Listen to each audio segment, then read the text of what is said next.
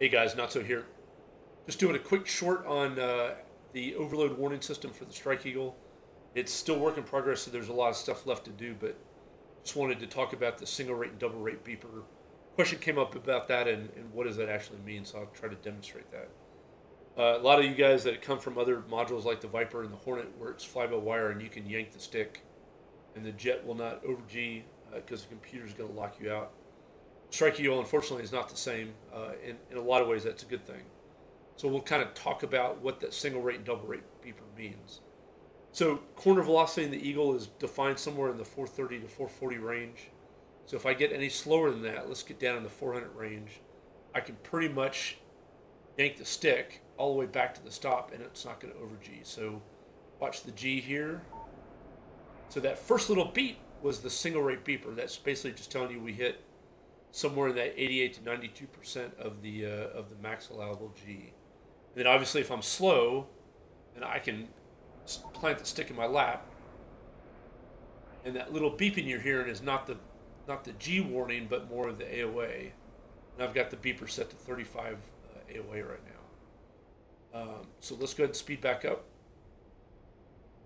and we'll get back up to altitude, and I'll now demonstrate a correct what we call a correct blended single rate to double rate beeper brake turn in the 440 range or so. The key is you don't want to yank the stick in your lap or you'll almost definitely over G at that speed. You want to start blending that stick back until you get to the single rate and double rate beeper, and then you can bring it all the way back in your lap, that max brake turn. So let's go ahead and get the speed up around that 430 range. And I will turn the control on. Let's see if I can get that to show up. Yep, so now you've got it up in your screen now. So somewhere in that 440 range, so let's go ahead and do a proper brake turn. So I'm going to start bringing that in, get to that single rate beeper. That was a little too slow. So let's go ahead. So you see if you go too slow, you'll bleed that energy down too quickly. Let's try it one more time. About 440. It's kind of practice. So there's your double rate, and now you want to bring it in. I've got the stick in my lap completely now, and then I'm going to ease off to op turn to pick up energy again. But that double rate that you heard is basically telling you that you have optimized your brake turn without over G in it. Let's try that one more time. And again, the faster you go, let's get above 440. Let's get up in the 460 range.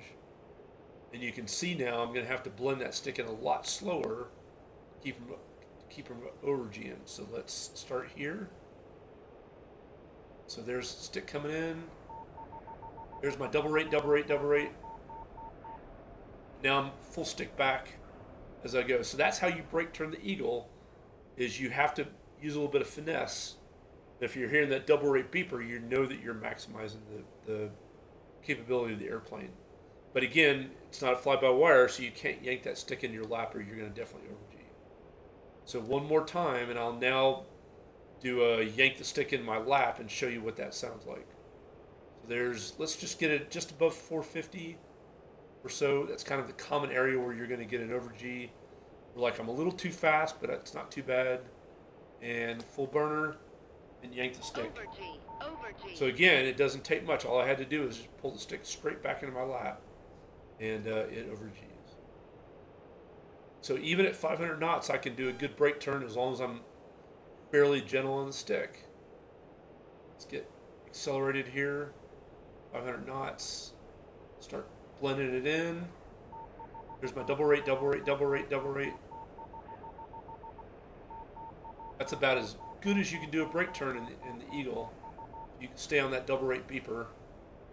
That's about as good as you're going to do before you over G the jet. All right, I'm going to leave it there. Not so's out, and talk to you soon.